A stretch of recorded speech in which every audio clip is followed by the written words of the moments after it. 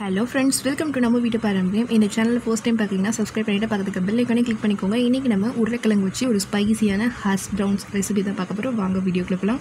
இந்த ரெசிபி நீங்கள் பிரேக்ஃபாஸ்ட்டுக்கு சாப்பிட்டுக்கலாம். ரொம்பவுமே சூப்பராக ஸ்பைசியாக இருக்கும். வாங்க வீடியோக்குள்ள போகலாம்.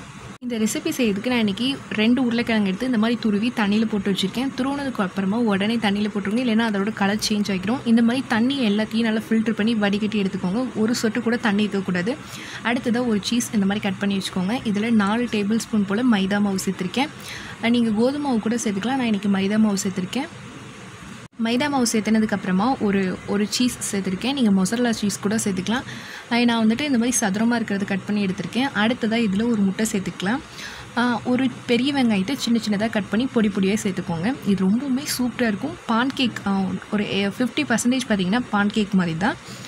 இப்போ இதில் கொஞ்சமாக தேவையான அளவு உப்பு சேர்த்துக்கோங்க. காரத்துக்காக மிளகாய் தூள் சேர்த்துக்கோங்க. இப்போ மிளகாய் தூள் கொஞ்சம் சேர்த்தாச்சு. அடுத்ததாக இதில் இன்னும் கொஞ்சம் ஸ்பைஸியாக இருக்கிறதுக்காக பெப்பர் தூள் கொஞ்சம் சேர்த்துக்கலாம். அவ்வளோதான், எல்லா இன்க்ரீடியன்ஸுமே சேர்த்தாச்சு. ரொம்பவுமே குறைவான இன்க்ரீடியன்ஸ் தான் இதுக்கு தேவை. இப்போ இது எல்லாத்தையும் நல்லா மிக்ஸ் பண்ணி எடுக்கலாம். தண்ணி பால் எதுவுமே நம்ம சேர்க்கல. இது இந்த மாதிரியே இருக்கட்டும்.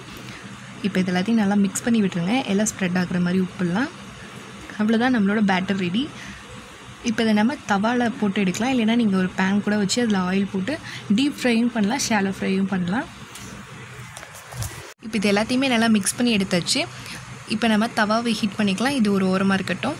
நான் இந்த மாதிரி ஒரு பேன் எடுத்திருக்கேன். அதில் கொஞ்சமாக ஆயில் எடுத்து நீங்கள் டீப் ஃப்ரை பண்ண வேணாம். டீப் ஃப்ரை பண்ணால் உங்களுக்கு உருண்டையாக போடுற மாதிரி தான் வரும். நீங்கள் இந்த மாதிரி ஒரு ஸ்பூன் எடுத்து அதில் இந்த மாதிரி ஸ்ப்ரெட் பண்ணி விட்டுக்கோங்க. எந்த ஷேப்பில் வேணால் நீங்கள் ஸ்ப்ரெட் பண்ணி விட்டுக்கலாம்.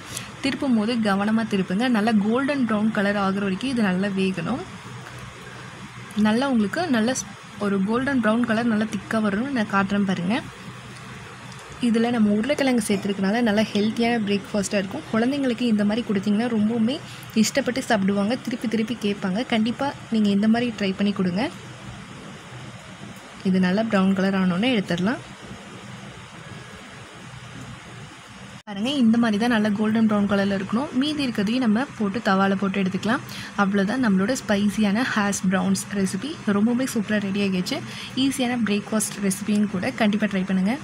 நம்மளோட ஹெல்த்தியான பொட்டேட்டோ ஸ்பைசி ஹாஷ் ப்ரவுன்ஸ், அதாவது ஈஸியான பிரேக்ஃபாஸ்ட் ரெசிபி ரொம்பவுமே சிம்பிளாக ரெடி ஆகிடுச்சு. கண்டிப்பாக இதை ட்ரை பண்ணி பாருங்கள். முட்டை சேர்த்துருக்கோம். இதில் மைதா மாவு, நீங்கள் கோதுமை மாவு கூட அதுக்கு பதிலாக சேர்த்துக்கலாம். விருப்பப்பட்ட காய்கறிகள் கூட சேர்த்துக்கலாம். ரொம்பவுமே ஈஸியான ரெசிபி. கண்டிப்பாக ட்ரை பண்ணி பார்த்துட்டு எப்படி இருந்துச்சுன்னு சொல்லுங்கள். இந்த வீடியோ பிடிச்சிருந்துச்சுன்னா லைக் பண்ணி ஷேர் பண்ணி கமெண்ட் பண்ணுங்கள். அதுக்கு முன்னே இந்த சேனலை சப்ஸ்கிரைப் பண்ணிடுங்க. மறக்காமல் பக்கத்தில் இருக்க பெல் பட்டனையும் கிளிக் பண்ணிக்கோங்க. தேங்க்யூ. தேங்க்ஸ் ஃபார் வாட்சிங். பாய். அடுத்த வீடியோவில் பார்க்கலாம்.